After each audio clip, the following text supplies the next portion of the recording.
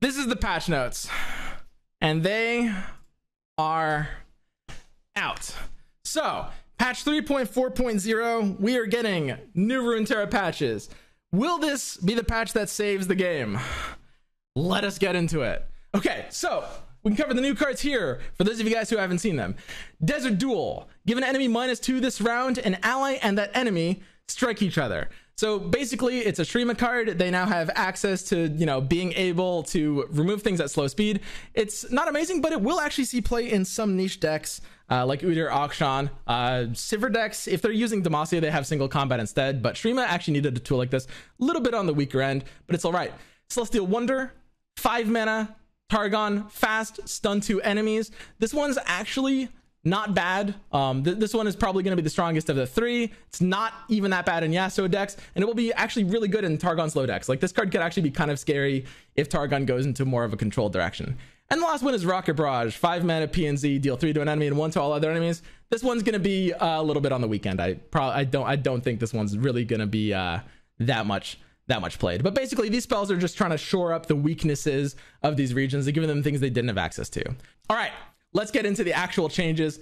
Aphelios isn't changing directly, but apparently the moon weapons are getting changed. Gifts from Beyond is going to 2 cost, and all are you kidding? All moon weapons are going from 3 cost to 2 cost.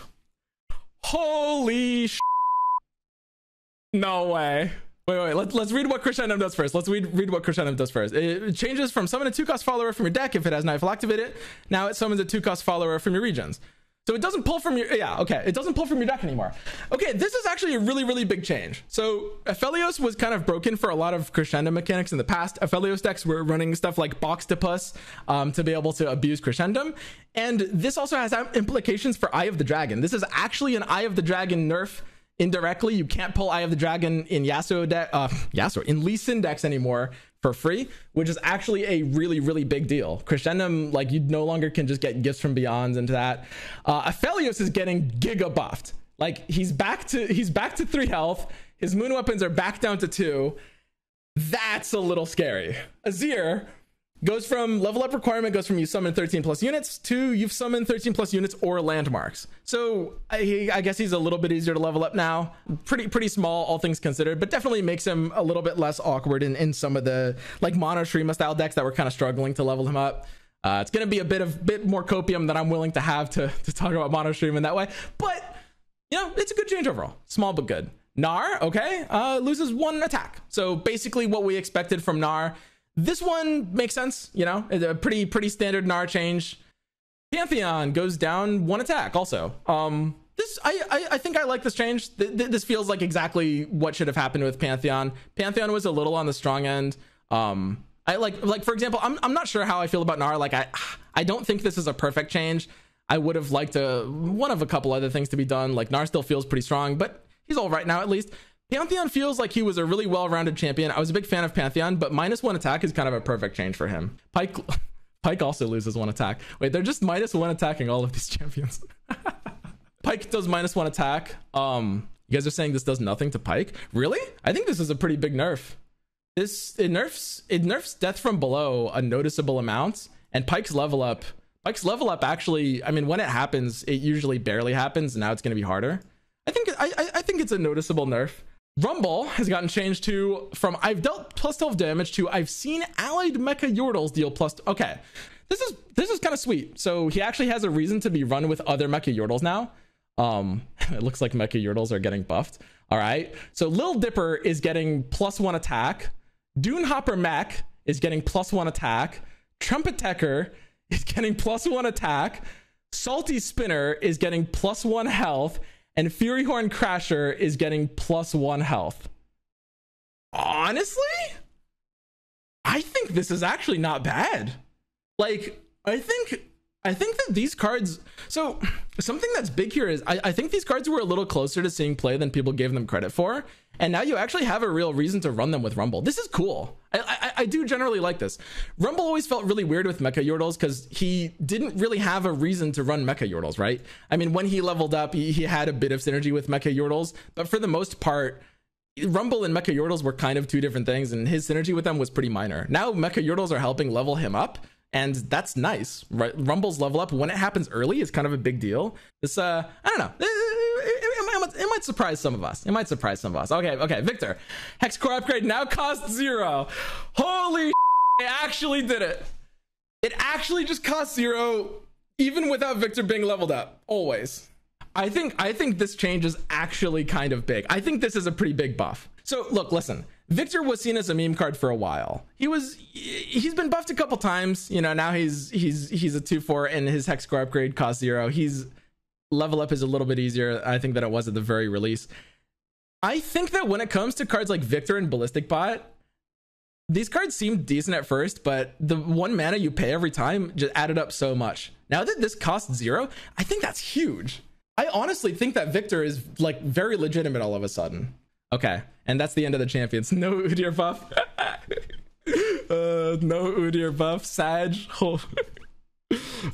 That's pretty funny.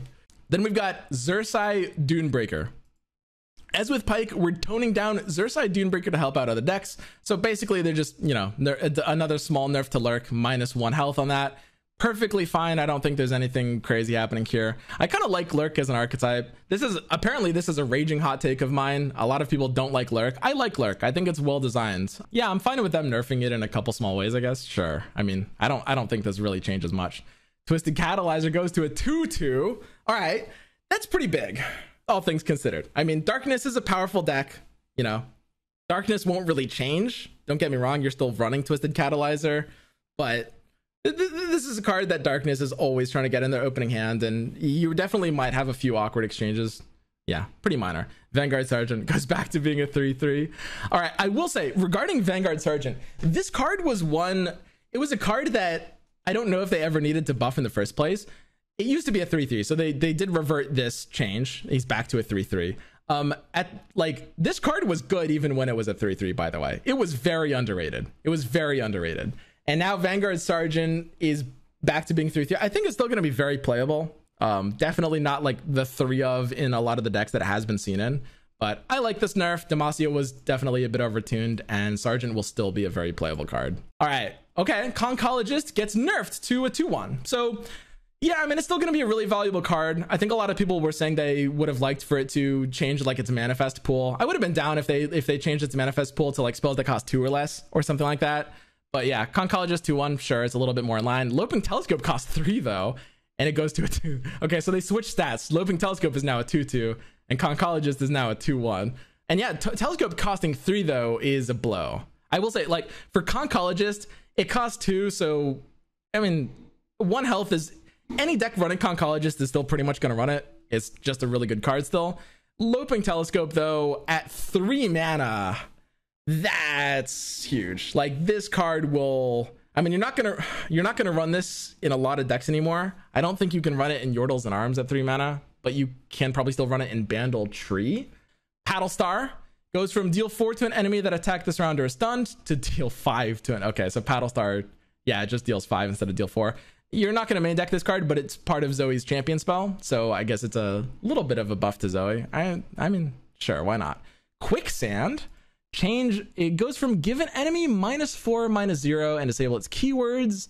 Okay, so you can split your Quicksand basically. You can use it on either one, okay, wait, that's kind of interesting. You can use it on 1 enemy, or you can use it on 2 enemies and give them each -2, and it disables both of their positive keywords. Okay, that's kind of big. Wait, that's sort of huge. And this card becomes like an actual card so fast. Okay, so you have the ability. Whoa, this is insane. This is a huge change. I think Quicksand goes from being like a borderline unplayable, like it was very fringe. Quicksand is suddenly a good card all of a sudden. Like this is like Shurima's new combat trick. You can swing 2 combat exchanges, kind of like a troll chant all of a sudden. It's a huge counter to elusives because you can disable 2 elusives and block them both. You can still -4 on 1 enemy and disabling, yeah, being able to split this is so big. Monoshima, let's go. I mean, this is your buff too. They got a new card. They got the new Desert's Duel or whatever. All right. She Who Wanders goes from obliterate all followers with 4 or less power in play and in hands to obliterate all units with So she's back to being able to obliterate champions. All right, this one doesn't change anything. It's yeah. She's still a 10 mana follower. All right, Sheriff Lariat Rose gets +1/+1. Okay, sure. You know, she gives everything vulnerable. This card was always a little bit cute. She's kind of chunky now. 7/6 is sort of hilarious. If she was like a 6/7 man, if she was a 6/7, I could kind of be about this.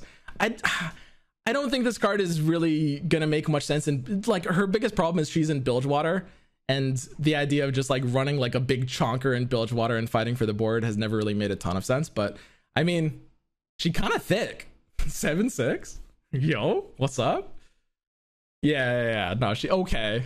Wait a second. Sharp Sight. Give an ally +2/+2 and like block elusives to now +1/+2. So it's just Sharp Sight is a +1/+2 now, and Twin Disciplines goes from 3/3 to give an ally +2 or plus. So Twin Disciplines is now 2 attack or 3 health, basically, and Sharp Sight is a +1/+2. Whoa, okay, that is kind of huge. Wait a second. That's gigantic. So, I mean, these are combat tricks that have basically been defining the metagame for a very, very long time, right? Like Sharp Sight being +2/+2 and freely block elusive for 2 mana burst has literally been a staple in Demacia decks since it got created many, many years ago. And Twin Discipline, since it got 2 mana, was like staple of Ionia, and then nerfing both of these. This is huge. I think that pretty much every Demacia and Ionia deck will feel it. It feels weird that this card is asymmetrical now. I think like, because they talked about not wanting to make it asymmetrical, because the whole flavor of this card, it's like, ooh, it's attack or health, and it's like a balance, you know? And the devs have talked about how they wanted to not make this asymmetrical. Literally in other patch notes, they were like, we really don't want to split this into +2/+3 or +3/+2. And I think they basically got to the point where they just couldn't get it to be balanced any other way. These are big nerfs. These are big nerfs. Looking to enable more interactions. Well, we think that they're both great defensive answers to removal, also excellent on offense. Have a harder choice between protecting units and including tools that will end games on the spot. Sure. No, I mean, I think I agree with that. We looked at a number of options to keep Twin Disciplines symmetrical, but making them fraternal Twin Disciplines was ultimately what we felt the most fair. This is actually a pretty big patch. Like this is potentially changing quite a bit. All right. King Jarvan III goes to 5 attack. Wait a second. Okay, +2 attack on this is actually not bad. This is actually like, this feels like a unit now. That's honestly not, because like it had tough and it comes out at what, like it's Demacia, so the body is actually relevant. This is actually not bad. I don't know if Jarvan's going to be in the position you want him to be. Like, I feel like there's going to be better options, but out of all the stat buffs, I know numerical stat buffs don't usually do much, but +2 attack on King Jarvan, this is definitely a unit that felt like it was really held back by the fact that it didn't have an actual body, right? All right, Tattered Banner. Effect is no longer consumed by units that already have Challenger. Oh, so that's it's almost like a, yeah, it's almost, this is like a quality of life change. It doesn't really change anything. It just like, it was almost a bug. It was just a little interaction where, yeah, you would play something that had Challenger and this effect would get consumed by it, I guess. All right, sure. Sacred Protector goes from when I'm summoned, draw Shen, allies with barrier have double attack, to on play, give an ally barrier and draw Shen, allies with barrier have double attack. So basically, the new Sacred Protector just gives barrier when you play it. That's the only difference. And it's no longer a summon effect, it's a play effect now. Well, of course it has to be because it has a target, right? That's nice. I mean, honestly, like giving a barrier when you're playing a unit is actually a pretty big deal, I think. Like people underrate how big of a deal that is. I don't think, I mean, Shen and Sacred Protector are a little too held back to really do anything with this. Like, I don't think this is really gonna see play, but it's definitely a much more solid card, right? Like if you're running a Shen deck. Gives double attack on play, yeah, of course, because the barrier will give that double attack for that turn. It's definitely better defensively now. I think Shen decks kind of had a few of their own problems though. All right, Sigil of Malice goes to 3 cost, and now its reputation will cost 1. Yeah, so it's still reputation discount too. So it's okay. This is kind of how Sigil of Malice probably should have been this entire time, right? Like it always felt really weird that it was 4 cost and it was like a super conditional Mystic Shot at best. Now it's kind of like it costs 1 more than a Mystic Shot, and then if you enable Reputation, it can kind of be super cheap. I don't know if this is gonna see play in terms of like what decks are able to be competitive right now. This is nice, I will say. Like this is a good change. This card, if you were like running stuff like LeBlanc, this definitely will feel a lot better. Tri-beam, honestly. I mean, Tri-beam Noxus has been a thing in the past. Yeah, true. Calculated Creations goes from Created Gearhead, Ballistic Bot on Android to Gearhead, Ballistic Bot on, and granted +1/+1. So it basically just gives the free +1/+1 instead of just giving a useless one. That's interesting. And it's a created one. I don't know if this is going to see play. I mean, like I said, Victor got buffed above, which matters. I will say, if this card does see play now, I think it has to entirely be on the back of Neandroid. I think like, okay, hear me out on this. I think Neandroid elusives is not bad. It's, you know, I know I'm kind of the elusive guy, and I always have the elusive hopium. But unironically, like giving this free +1/+1, it's a created card, so it triggers all your other Neandroids. I could actually try messing around with like a Neandroid Victor elusive deck. That's honestly not bad. Flash Bomb Trap. Cards that previously planted Flash Bomb Traps in the top 10 cards now plant them in the top 8. This affects Caitlyn, Sting Officer, Advanced Intel, Justice Rider, House Wump, Piltover Peacemaker, and various powers in Path of Champions. Okay. Yeah. Sure. No, this is a good change. I'm happy with this. Top 8 feels definitely better for this. I think this is a decent buff. Honestly, I think this is a bigger buff than it will probably seem to people at first. Like the math on this, when you plant them in top 8 instead of top 10, that is, I think,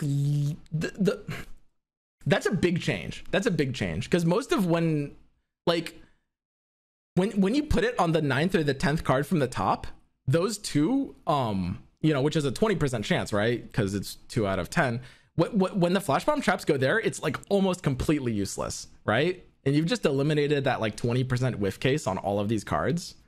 That's kind of a big deal. Like Caitlyn and the other cards will actually feel a lot better after this, I think. Better than it probably seems, because like the numbers 10 going to 8 probably doesn't seem like a ton. But yeah, that's this is going to be very noticeable. I'm down with that.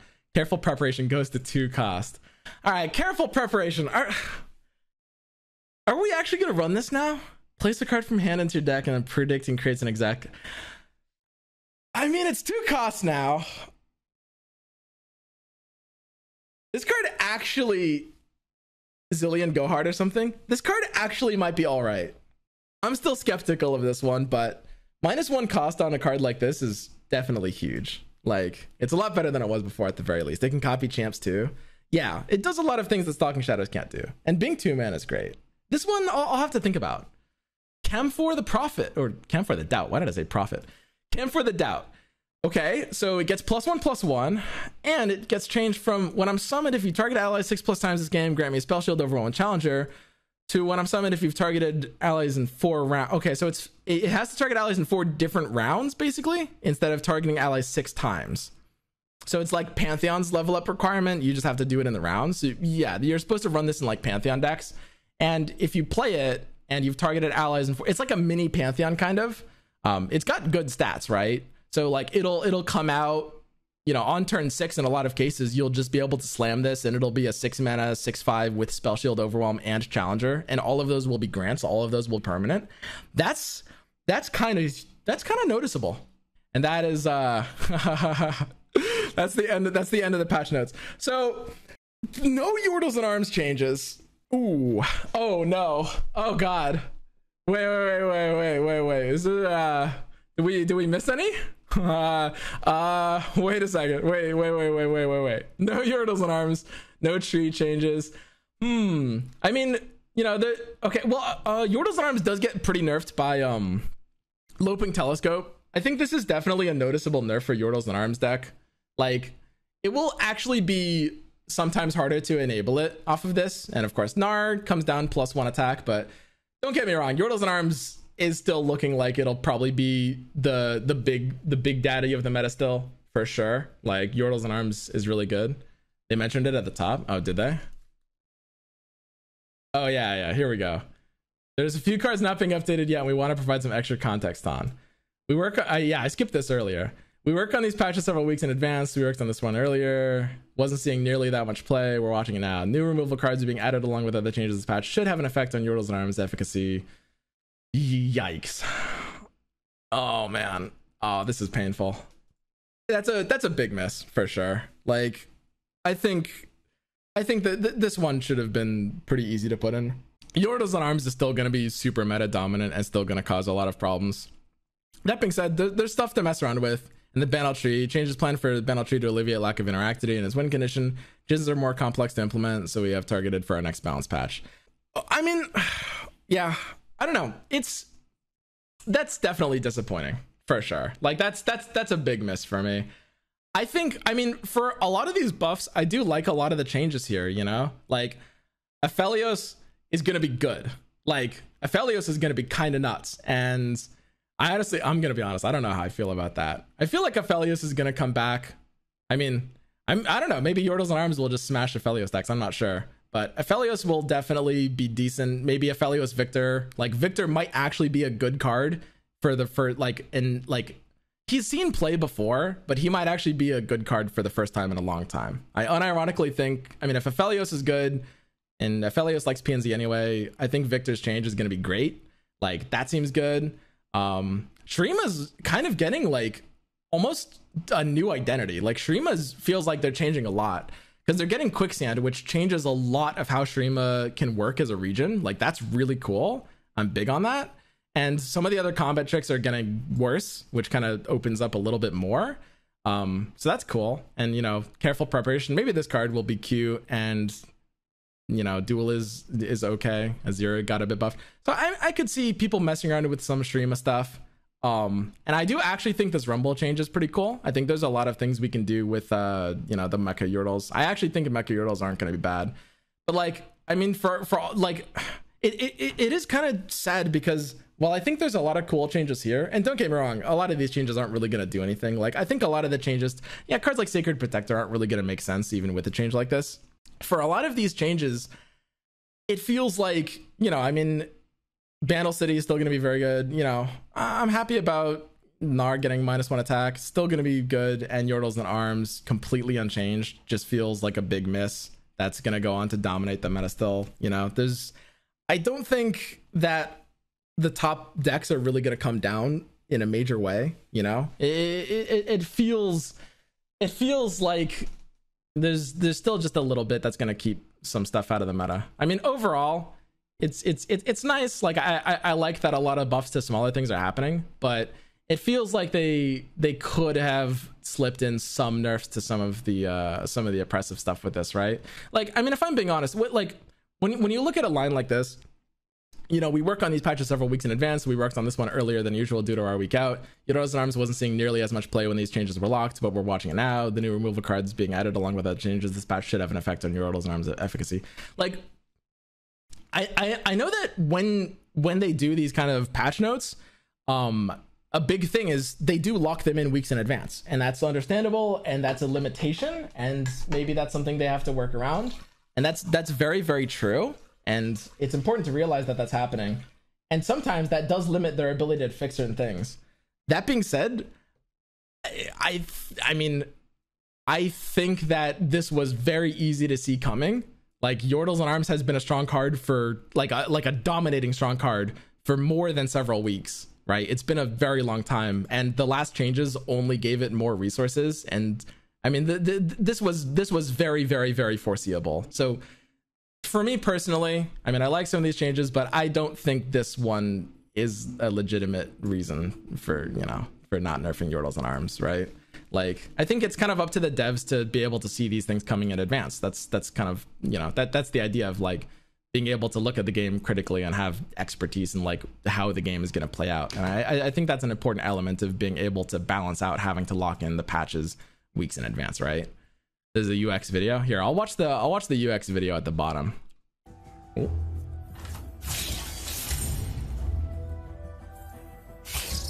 Oh.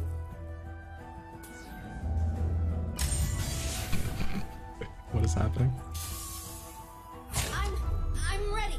I won't back down. Okay, so blockers have like this blue thing on them now, and that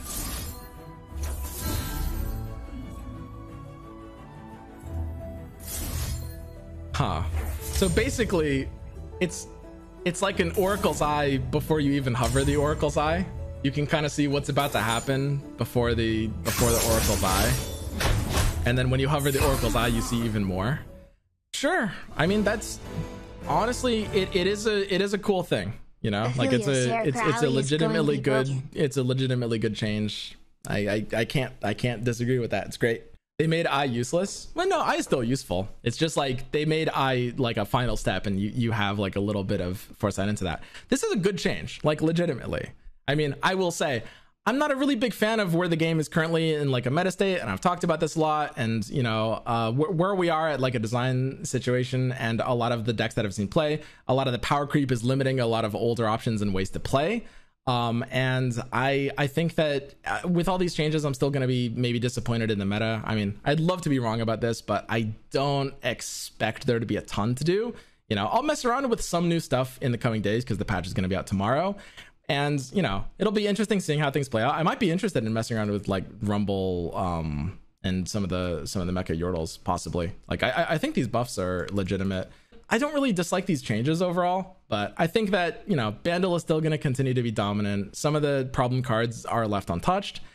And I think overall that, you know, the game feels like it's in a bit of a stagnant state because so many of the old archetypes just feel very, very, very outscaled and outclassed by a lot of these new things. The level of power creep, you know, if you were to go back and try to play decks like Ash or decks like Deep, you know, like a lot of like think about, you know, returning players, and some of you guys might have had this experience where, you know, you played Runeterra like a year or two ago and you come back and you're like, oh yeah, no, I'll load up like a Fiora deck or an Ash deck or a Deep deck. And you just get slammed. You get slammed out by all the new like Bandle and Demacia stuff. And, you know, I mean, don't get me wrong. It's not just Bandle. There's other powerful decks, but it feels like there's a steep limitation on what you can play. There's a lot of old things that just like pretty much anything that's over a year old, less, honestly. Any deck that's over like 8 months old, you pretty much just can't play anymore. Overall, you know, this I think it's about as good as the balance patch as we could have had. They did mention though, you know, to their credit, that in the next patch, I think that will be the one in April, they are gonna they said they're gonna go back and rework some of the older champions. And I'm gonna be honest, I'm not sure how likely it is that that's gonna fix these problems, because it feels like there's a lot of work cut out to be able to, I mean, there's so many archetypes. It would take so many changes because the game has gotten so power crapped, right? It would take so many changes. But I mean, if they go back and they give some like big buffs to older champions, that could be really cool, you know, and that'll hopefully happen. I believe, don't quote me on this, but I believe that will be the next patch a month from now. We filled out the bingo sheet. So we didn't get a full line. We were 2 positions off. They forgot to do the Udyr. They just forgot to do the Udyr buff. Type 4. Oh yeah, true. If there's a number 4, it is a Jhin reference. Well, patch 3.4. Jhin confirmed. Jhin reference. That's a Jhin reference. Wait, that means that they forgot that. Wait, that means that we were 3 different places off, because we did technically get a Jhin reference. So that means if there was a Fiora buff, we also would have had bingo. Oh man, that's so sad. They forgot to buff Udyr and Fiora, and they forgot to use the phrase "we hear you," so we don't get bingo this time, guys. We don't get bingo this time. That's so sad. Oh man.